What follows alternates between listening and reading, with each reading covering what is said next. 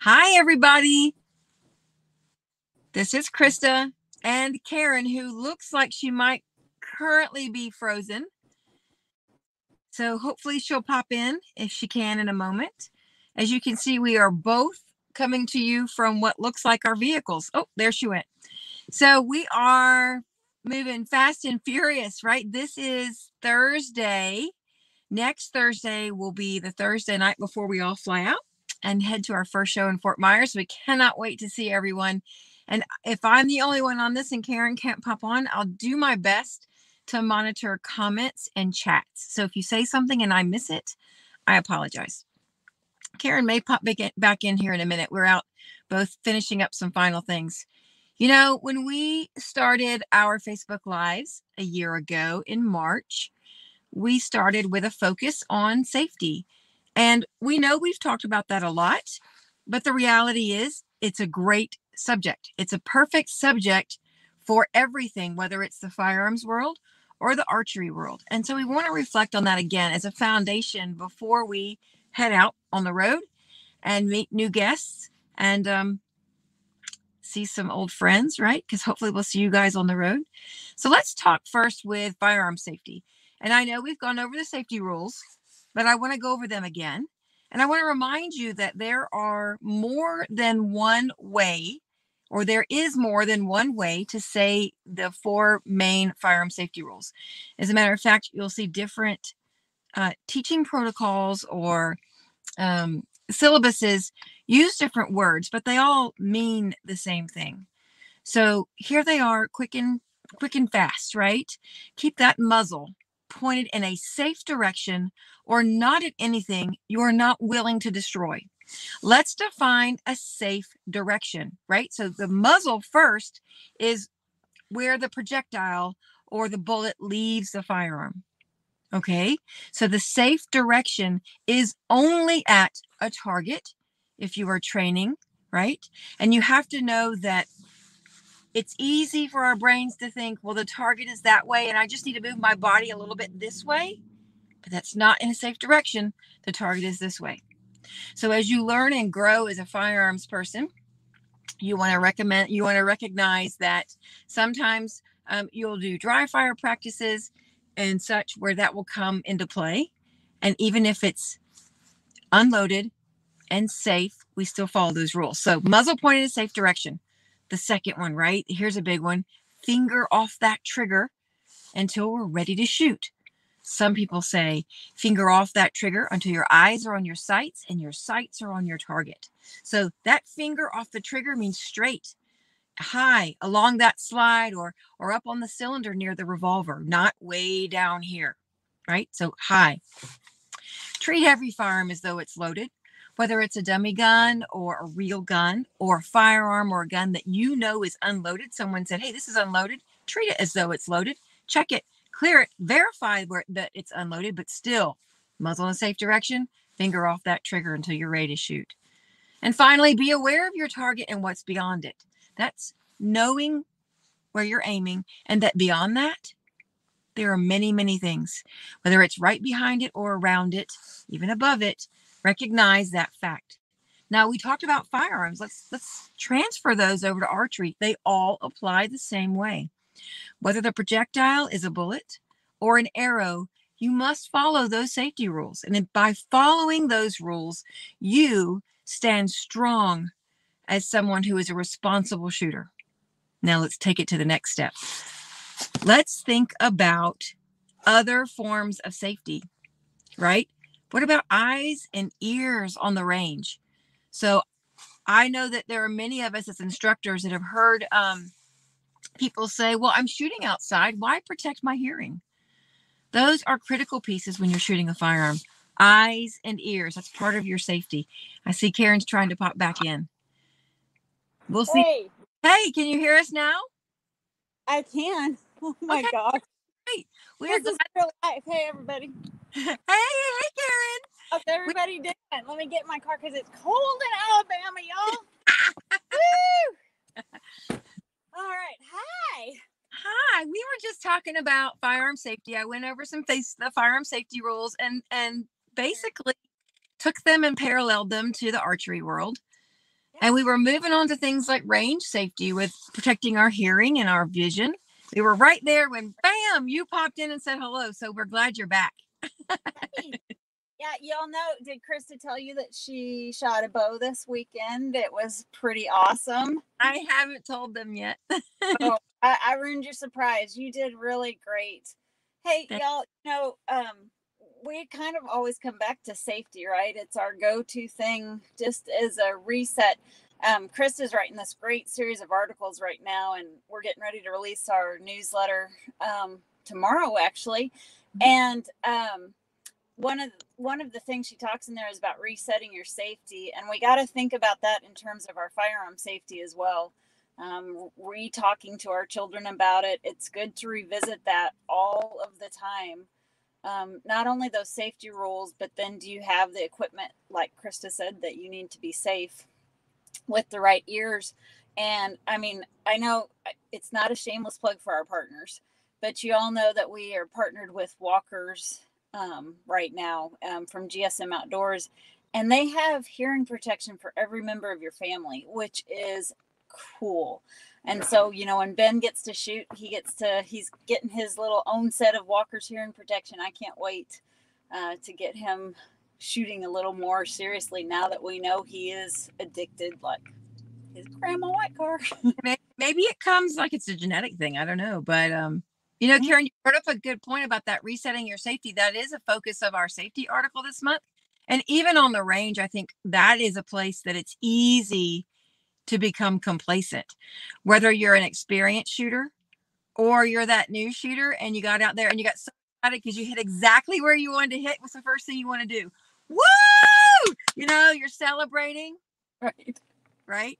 And we have to remember, we got to reset that. As soon as that shot happens, bam, we're in the next move, and not take the wrong step. Put the firearm down. Celebrate, please celebrate, but do it safely. Right.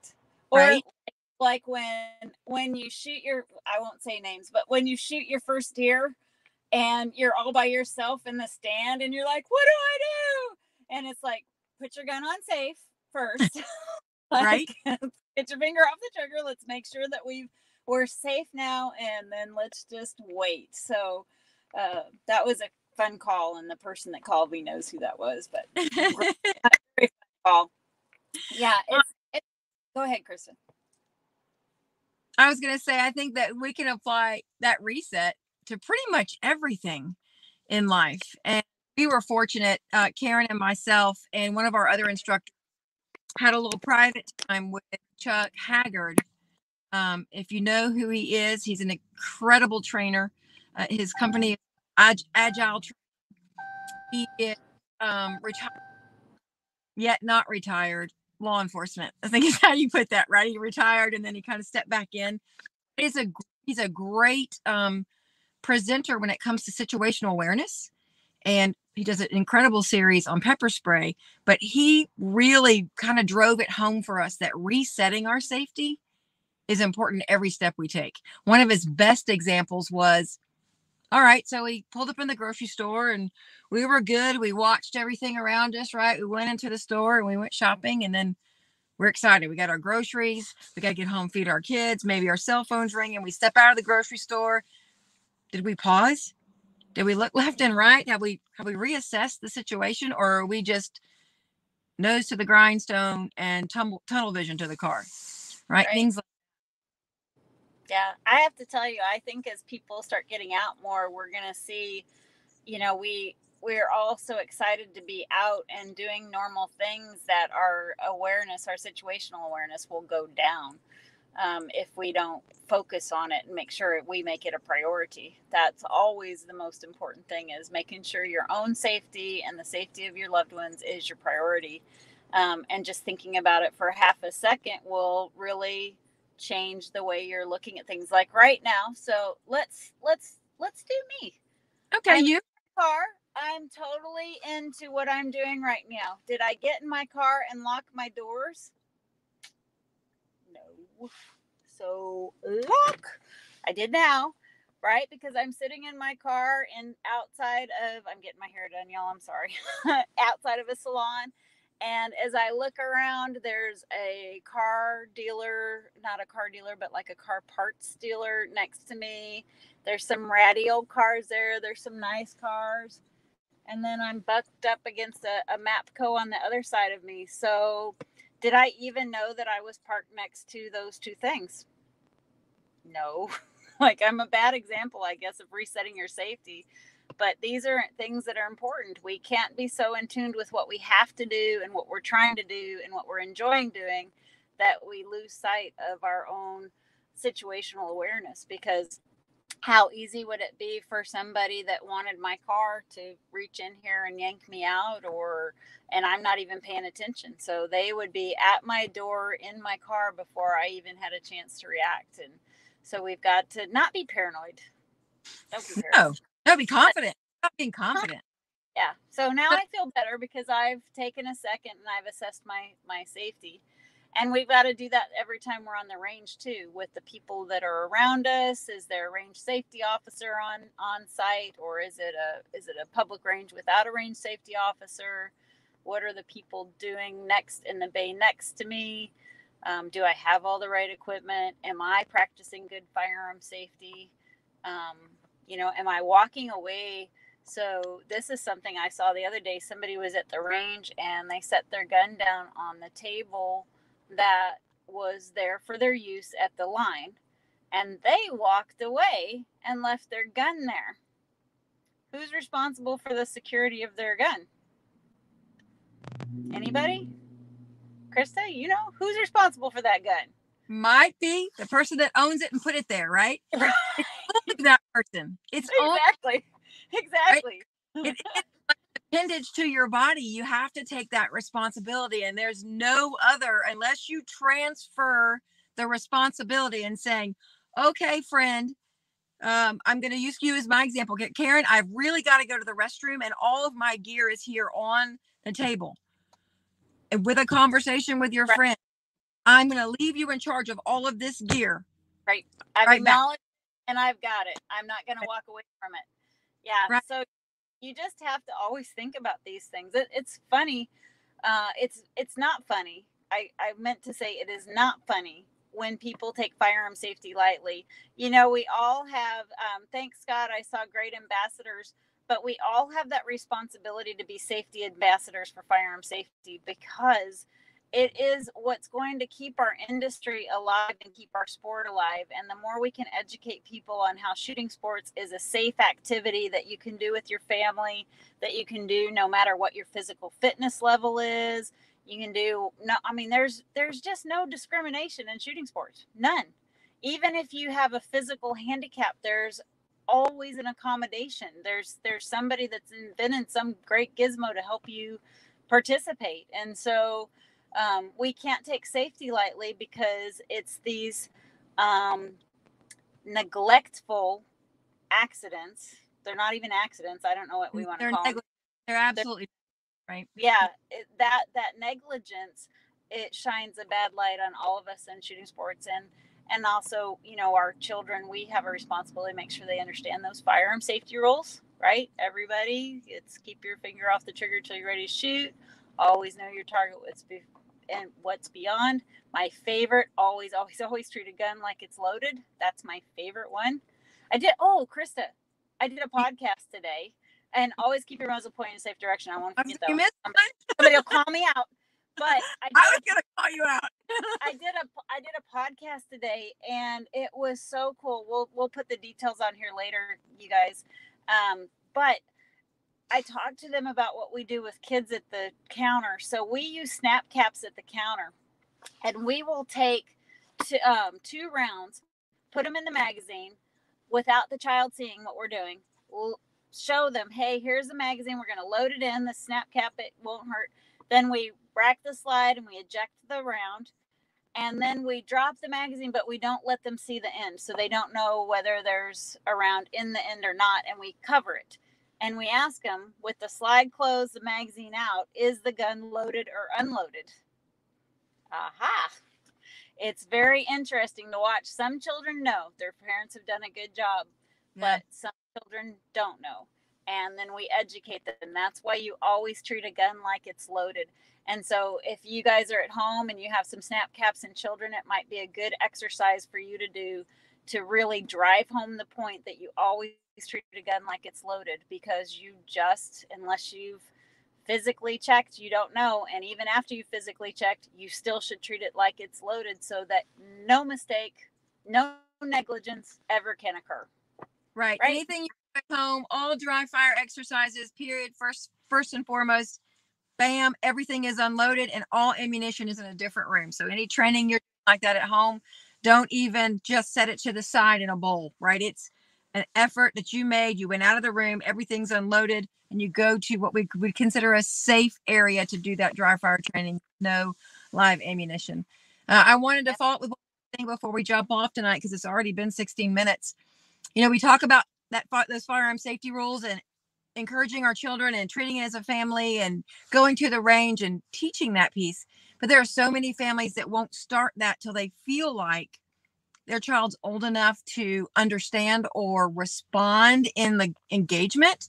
But in reality, if you're communicating with them every day and they can't communicate back because they're so young, you can still teach them firearm safety. And it starts with those Eddie Eagle rules, right? And stop, don't touch, get an adult, run away, that concept.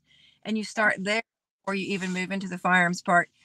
That's kind of like my little thing in my pocket, because for those of you that know, I was married for 12 years to a wonderful man, very dedicated law enforcement officer, who felt like to teach our children safety was not the right plan. It was, we should keep the firearms hidden from them. And they were in middle school before they were ever exposed to firearms and firearm safety. And I'm thankful. Because they didn't go anywhere that I know of where they were exposed to a firearm and didn't know what to do. But gosh, we have such an opportunity with our young people, right? And to educate them. All right, it's been 6 minutes. I started this talking about we are on that final countdown, right? We are ready. Karen and I spent the last 2 days in the trailer, working really hard, getting things ready, organizing it. And to all our staff, don't mess with our organization. getting it ready. It is so exciting. Hopefully all of you have seen the pictures and the videos of the new wrap and the announcement we did that last week. Our partners are absolutely amazing and incredible. And it's because of them that we get to connect with you and you can come into the trailer, right? It's really amazing. So we are looking forward to seeing you guys in Fort Myers in a week and 2 days. Yes. And then the week after in Daytona. In Daytona for the Daytona 500, baby. We'll be at Bass Pro, but we will hear the track because it's right across the street. Yes. And we're hoping that we find a way, because, you know, our truck kind of mirrors the Noah Grayson car. So we hope that we can get a picture with our semi next to his car sometime there. You know, so we might. And I may take a shoot like a girl decal and be slight criminal and go, I can tag it. Can I tag it? I can't tag it. Come on. All right, I won't tag. No. But so really, Noah, go look at Noah, NASCAR driver. I think he's number 9. He drives a True Temper Bass Pro car, and you'll notice there's one difference. It's obvious, and his stripe is orange, and ours is the magenta. So other than that, we are pretty spot on and similar. Yep. All right, everyone joining in tonight. It's been 18 minutes. Thank you so much for popping on with us from the road. And of course, we had technical difficulties as always. So one thing, so for our prize for this week, let's ask ladies and gentlemen, please list one firearm safety rule that you're going to share with someone else today. So not just list the rule, but that you're going to share with someone today. And make today Firearm Safety Day, and tell someone you love, remember your firearm safety rules. And we'll pick a winner, and we'll do, let's see, I have a Rift hat on, so let's do a Rift hat. All right. We'll send a Rift hat in the mail to one lucky winner, and I think Christa will reach out to the winner of last week. Yes, which I don't have. I'm sorry, I'm in the car. That's okay. Not with me, we'll and we'll send you your hat pack too. I think we did hats last. Yes, so we did hats. You guys are fantastic. We will see you from the road very soon. We can't wait for you guys to come experience Shoot Like a Girl. And please follow us on Instagram too, y'all. All righty. Take care. Bye.